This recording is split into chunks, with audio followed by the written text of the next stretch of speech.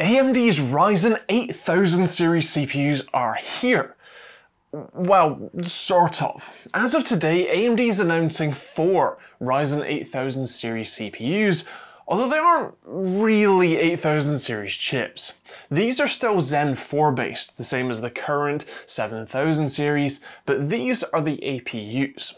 Technically, all Ryzen 7000 series chips are APUs, as they all contain an integrated GPU, making AMD's G-line somewhat irrelevant.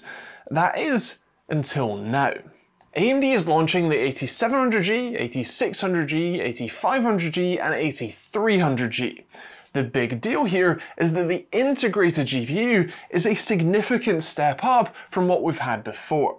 The top-end 8700G now gets AMD Radeon 780M graphics, which, at least according to AMD's own benchmark results, should offer over 60 FPS in Cyberpunk on low 1080p, 89 FPS in Hitman 3, 109 FPS in GTA 5, 120 FPS in F1 2022, and 236 FPS in League of Legends on its default settings.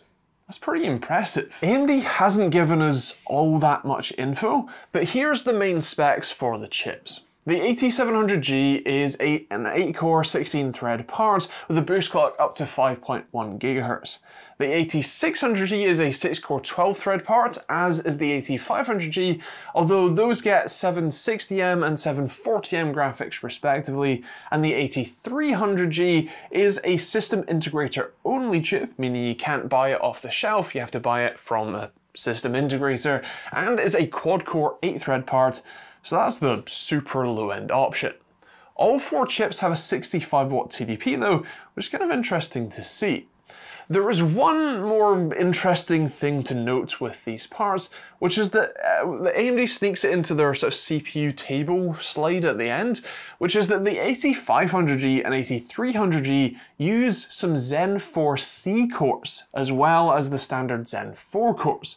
Those, I think, are generally lower cache variants, which means the dies are often much smaller, which should help AMD in manufacturing these chips, as the ever-precious wafer space at TSMC is always limited and kind of expensive.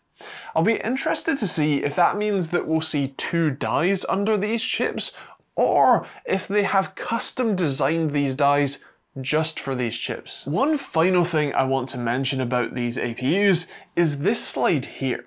AMD claims that you can get 61 FPS average in Starfield with the 8700G, a frankly amazing feat, until you notice that they've included the fluid motion frames in the count, which essentially doubles your frame rate with sort of fake generated frames. Equally, the graph here isn't scaled to 0. 32 FPS is a third of 61 FPS? This is the sort of deceptive tactics that you need to be aware of when looking at manufacturer-provided data. I just thought I'd mention that. Sticking with the APU theme, I want to briefly mention the results that AMD highlights at the start of their presentation, where they compare their newest mobile chip, the 8840U, with the same 780M graphics that the 8700G is getting, to Intel's Core Ultra 7 155H with ARC graphics. This is especially poignant considering the leaks that MSI's upcoming Claw handheld will use that Core Ultra 7 chip.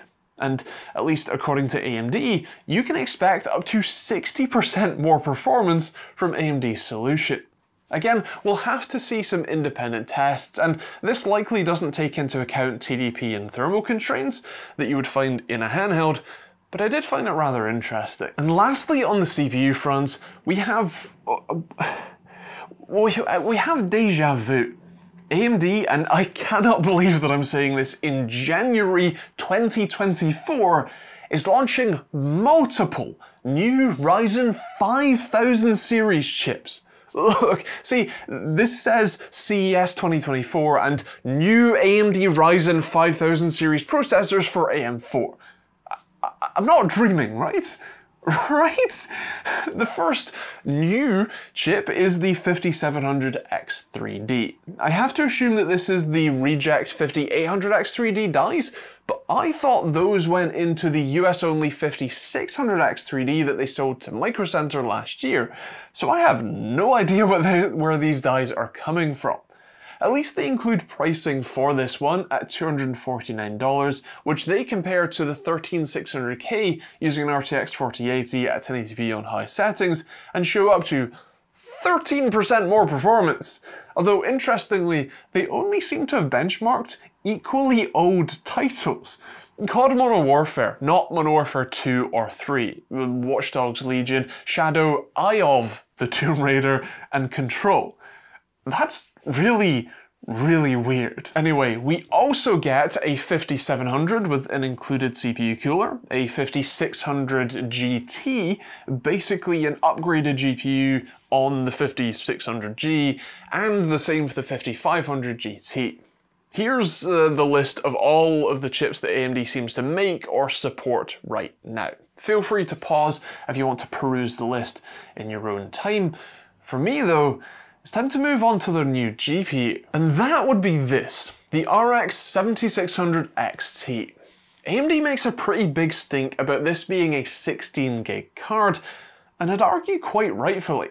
VRAM was one of the hottest topics of discussion in the PC space last year, and it's hard to argue that Nvidia specifically hasn't been particularly stingy with the VRAM, at least in quantity recently. Cards have gone backwards in how much VRAM they have, like the 3060 getting 12 gig of VRAM, but the 4060 only getting 8 gig.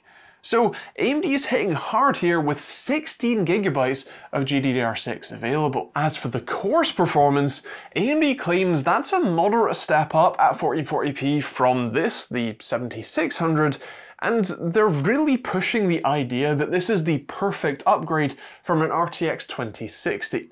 Considering the 2060 is still used by 3.7% of the entire Steam user base, that's one hell of a market to be selling to.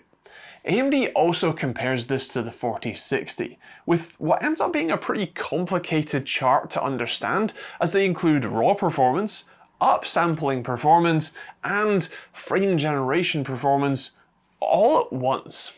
The long and short of it is that the 7600 XT and 4060 should be pretty matched in terms of raw performance. And if you want the fluid motion frames enabled, you can double that frame rate, seemingly regardless of if the game supports frame generation like NVIDIA's DLSS frame generation or not. They also mention that the built-in video encoder got an upgrade too, both for H.264 and H.265, and actually AV1 as well.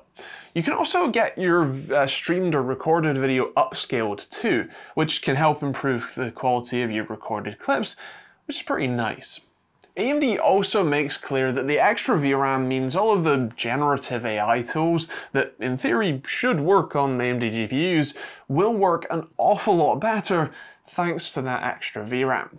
I can confirm that 8GB of VRAM is not enough for 13 billion parameter large language models, although I'm yet to use any of the Premiere Pro AI tools, and honestly I'm not entirely sure what would make me actually use them, but there you go. The 7600 XT will be available on the 24th of January at $329, which is a tiny bit higher than the 4060, but a pretty close match overall. So that's about it for AMD's CES announcements. I'm most interested in seeing how the 7600 XT performs, although I'd admit that the 8700G does look like a rather promising chip for budget-constrained builders. While the 1650 isn't exactly an amazing performer and a great target to be hitting, the fact that a CPU can offer that level of performance on its own is mighty impressive, and I'm looking forward to seeing how it actually stacks up in the real world. Why AMD is launching new chips for a soon-to-be 2-generation-old platform, I have no idea, but if you have any suggestions, feel free to leave them in the comments down below. Maybe we can all work it out together. Of course, if you're interested in seeing more videos like this one, or more tech reviews, or anything else, feel free to hit the subscribe button and turn on the bell notification icon, and check out plenty of other videos that will be listed on the end cards. Hopefully, if they're not already popped up, they will be soon. You can also support the channel using the links in the description. You can pick up my open source latency or response time testing tools at osrtt.com. You can pick up a hoodie or t-shirt like this one, or a load of other designs that I also made myself, or a load of other affiliate links to places like Amazon and Overclock UK if you happen to be buying from there. Otherwise, that's pretty much it. Thanks for watching, hope you enjoyed it, and we'll see you all in the next video.